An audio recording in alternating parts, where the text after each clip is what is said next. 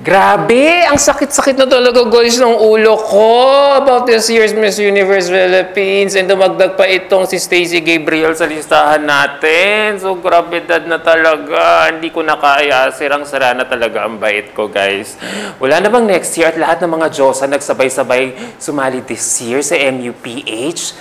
Grabe, ang sakit-sakit na talaga ng ulo ko. Ayoko na talaga guys. Ayoko na. Pero, seriously, I am not surprised that Stacey is throwing her hat in the pageant ring again because she has been very vocal about her desire to compete in Miss Universe Philippines since she placed second runner-up in Binibining Pilipinas 2 years ago. So all I can utter to myself when she finally showed up on her sashing ceremony the other day, yes, girl! Yes! Bring it on! And to be honest, guys, she is really killing it. Kita nyo naman, ramdam na ramdam ko talaga yung gigil niya to be the next Miss Universe Philippines. As in, guys, the moment that she came in, this beautiful black Patty Angko Awards outfit, we were just truly stunned. She really looked every inch a Latina slayer in her look styled by her fashion stylist, curator studio as she greeted us pageant media, eagerly waiting for her arrival. And so, nung pumasok siya, napansin nyo, her energy is just so contagious and her aura screams Latina. And with this ferocious styling that she sported yesterday, ngayon ko lang na-realize na may hawig pala siya kay Maria Angela Ruiz from Venezuela and Priscilla Mireles from Brazil. And I'm not surprised as she has Spanish blood pala, which apparently she got from her dad. Because for the longest time kasi guys, Stacey has struck me as someone who is very sweet. Probably helped by her styling she had during her previous competition. But the other day, she finally unleashed her Sasha fears for this year's competition.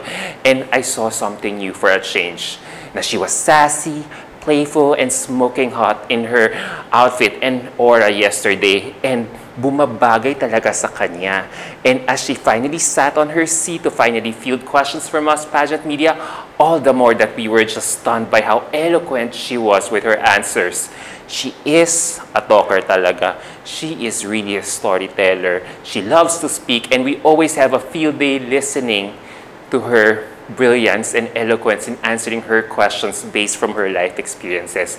Nang mumukbang talaga ng microphone talaga, and I think by now, nobody would dare question her prowess when it comes to Q&A because it is clearly her strength. Hindi lang siya guys basta sumasagot, but she makes sure that each answer that she utters comes from her life experiences and a facet of her personality, like as if you are listening to a motivational speaker or life coach. Now, you will easily be captivated not just by the gift of gab and rich vocabulary that she has, but by her enthusiasm and authenticity at the same time. Whether through her voice, body movements, or her pacing in the way she answers her questions, she is just contagious and excited to share more information about herself. And it's always rubbing off onto us, her audience. There is no shame in focusing on being herself and telling stories that are honest and vulnerable. Hence, she easily relates to us. So, hearing her talk is really a gift itself. You are bound to learn something from her in one way or another. But you know what, guys? It isn't her brilliance or eloquence in Q&A that really astounds me, but it's both her intention and self-awareness in her candidacy that's impressing me the most. Yup, these words really sum up how I perfectly describe Stacey's game plan at the moment. She is very intentional and self-aware. So let me share why I am summing her up in these two words. First, intentional. She is acting with intention in her current Miss Universe Philippines journey. No matter how the competition is fast shaping up to be a Bardagulan fest among all these Diyosas soon, Stacey doesn't just go with the flow. Her professional growth demands acting with intention, purposefully and consciously making choices that align with her goals of winning Miss Universe Philippines. And so, she doesn't play coy with us in the pageant media that she wants to join Miss Universe Philippines next because she wants it so bad. So, in this aspect alone, she easily communicates her vision and inspires us to join her in her next pageant journey. And for a member of the pageant media, I like that. Sa totoo lang guys, because we get to track her progress along the way and our awareness of her growth only fuels her motivation in moving forward and achieving her goal with a sense of joy and enthusiasm. Na parang ang sarap-sarap sa baybayan ng journey ni Stacey with this renewed enthusiasm just by being intentional of her goal. So, a clear example of this is her black structured cords outfit by Patty Ang. Kasi guys, if you check out the design of this dress with puff strings, there's a huge emphasis on her waist, diba? And the length of her skirt, which gave an illusion that she is tall, which she coupled with a heavy makeup. She and her stylist curator studio were very intentional about this by showcasing her in a structured outfit to give that towering look, to signal that she was ready for the bardagulan ahead. Even if I feel she could have employed a soft makeup and a low ponytail to balance this eye-popping sexy dress.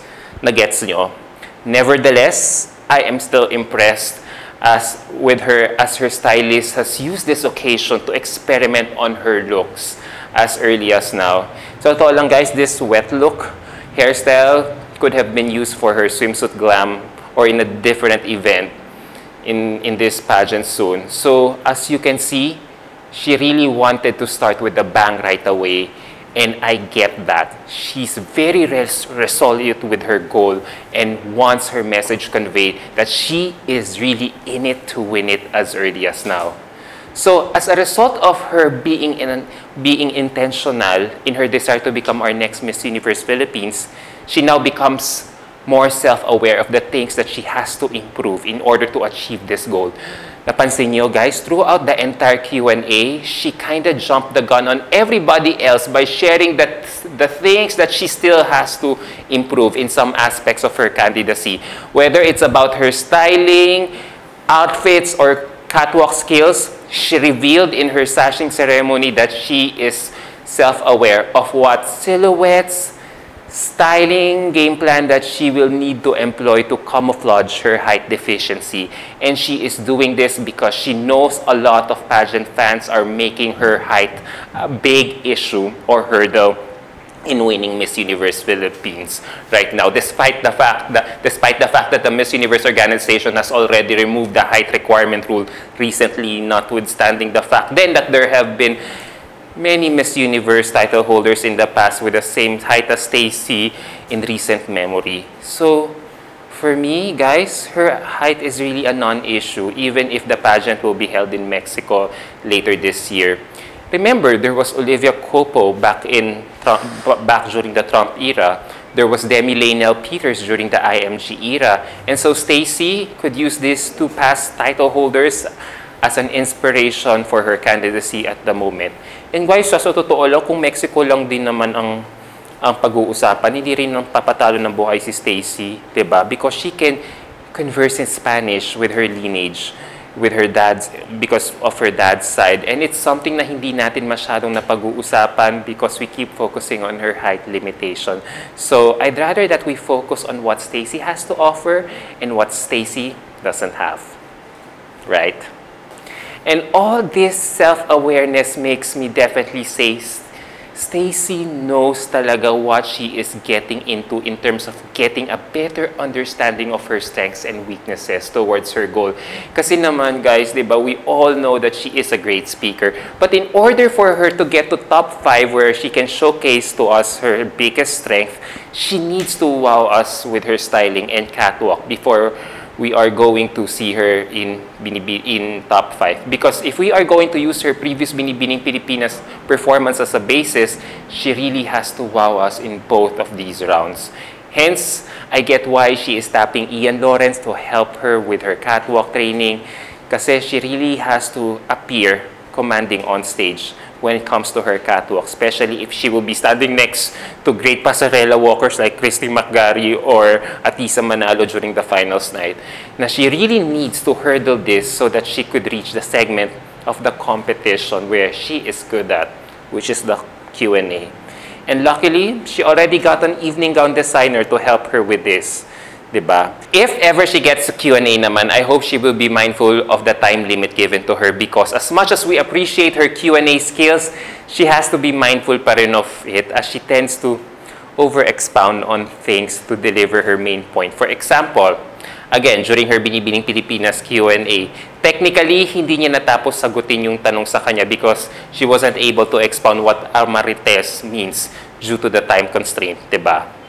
So looking ahead, guys, I am really optimistic about Stacey's chances in her goal to become our next Miss Universe Philippines because of all of these two qualities that she has right now.